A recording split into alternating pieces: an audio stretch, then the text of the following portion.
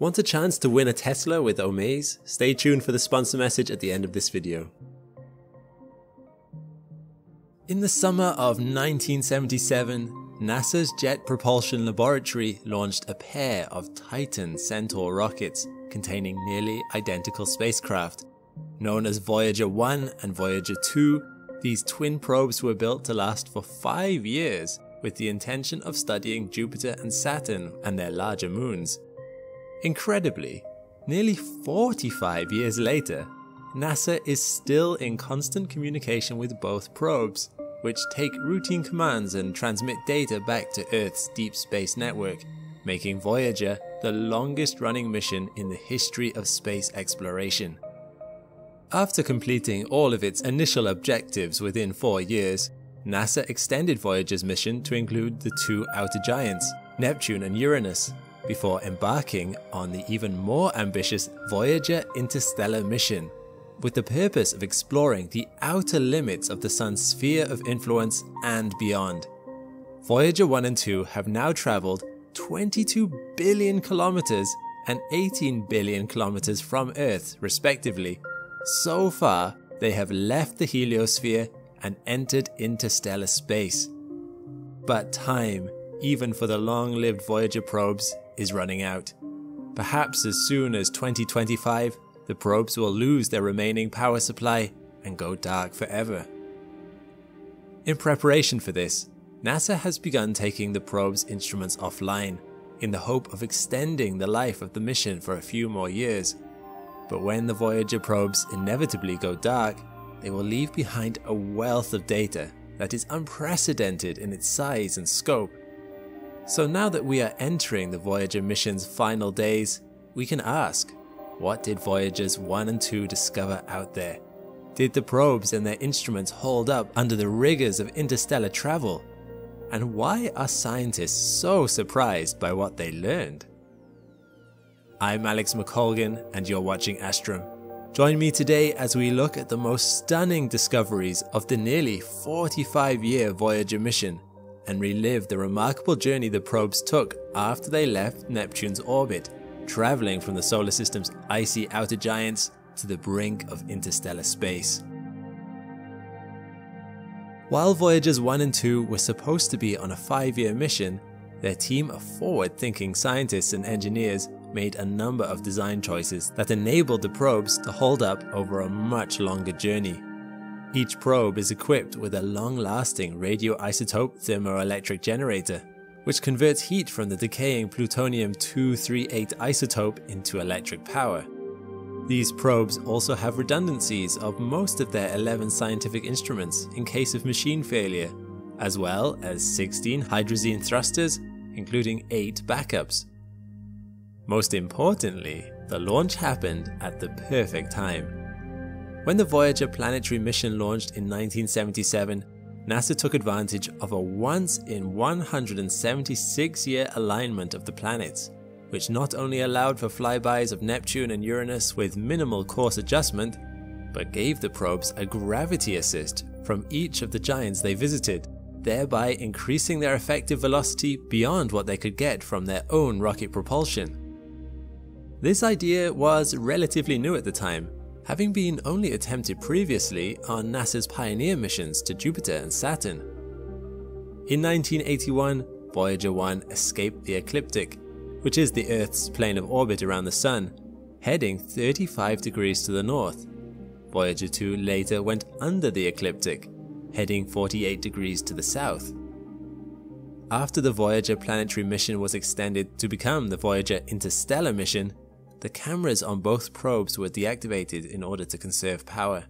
The last image taken by Voyager I is the famous pale blue dot photograph of Earth, taken from a distance of around 6 billion kilometers, the most remote image of Earth ever taken. However, this was barely the start of the Voyager's journeys.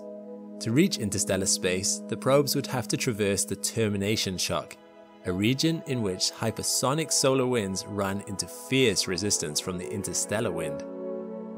Beyond the termination shock, the Voyagers would encounter the heliosheath, where slowing solar winds pile up, becoming denser and hotter, followed by the heliopause, the final boundary between the heliosphere and interstellar space. But in spite of what you may think, the start of the interstellar medium doesn't actually mark the end of our solar system. Indeed, it will be another 300 years until Voyager I reaches the Oort cloud, the vast region of billions of icy planetesimals that surround our solar system like a bubble, and another 30,000 years until it exits the cloud, leaving our solar system forever. When the Voyagers traveled through the heliosheath, they made an incredible discovery. Because the Sun's magnetic field spins in opposite directions on its north and south poles, the spin creates a ripple where they meet called the heliospheric current sheet, sort of like the rings created by dropping a stone in water. However, when this sheet reaches the termination shock, it compresses, as though the ripples were hitting the edge of a pool. The Voyager probes discovered that after the termination shock, these stacked up ripples form magnetic bubbles. This means the boundary of the heliosheath is not as smooth and clear-cut as scientists thought. Instead, it is a fluctuating and magnetically bubbly environment.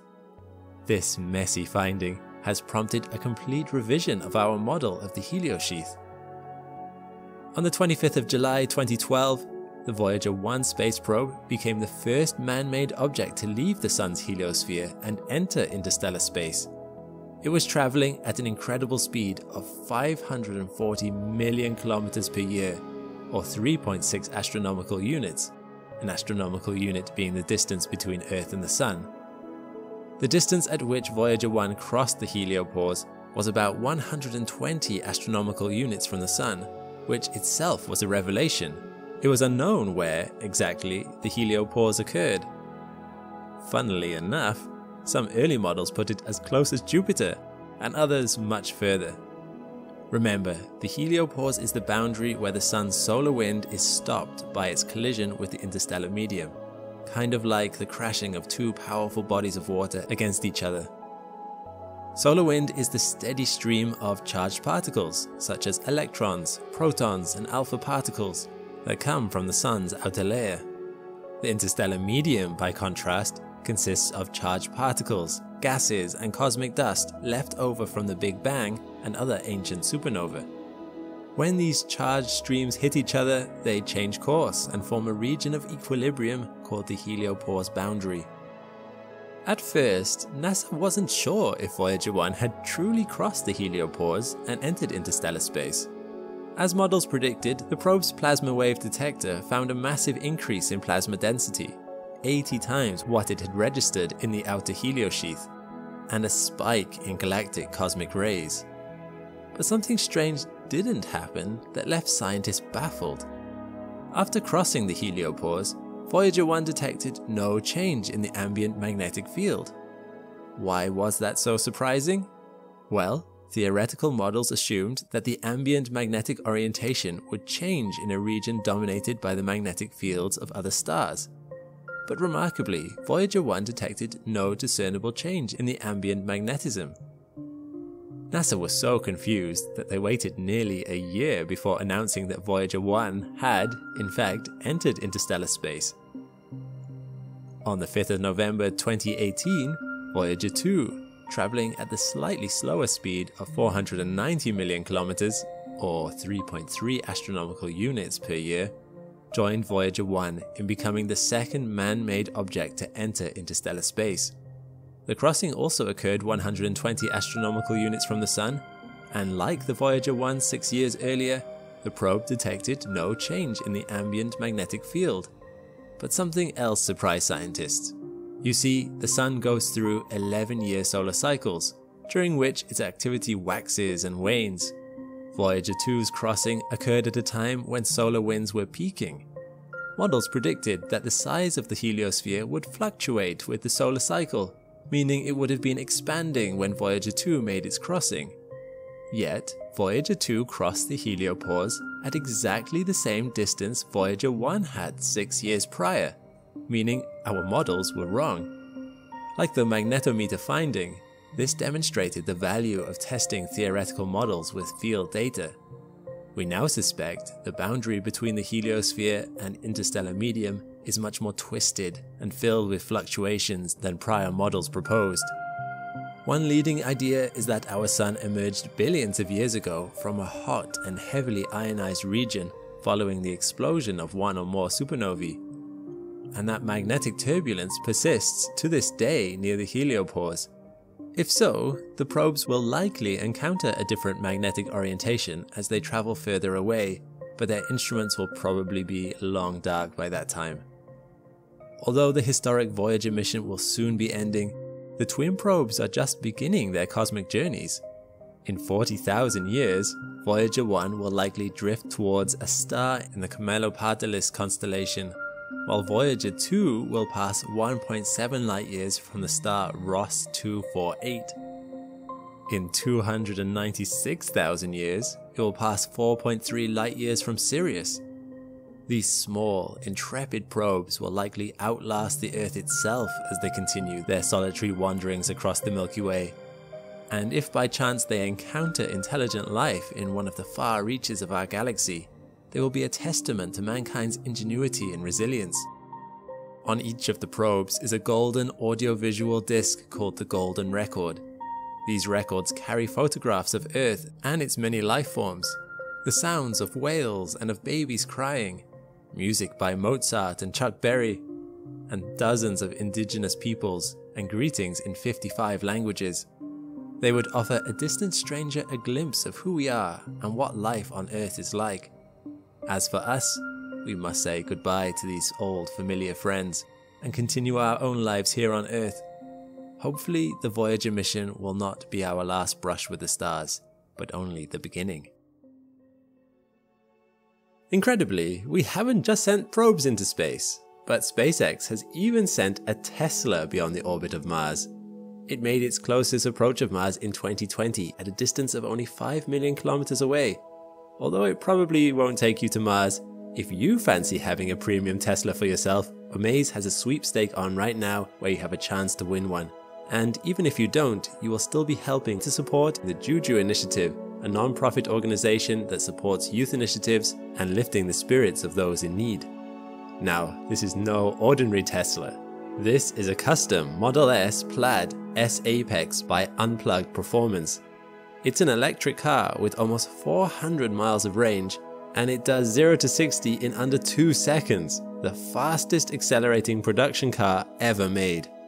So, for your chance to win an unplugged Tesla S Apex Plaid, go to amaze.com/Astrum using the link in the description and enter now.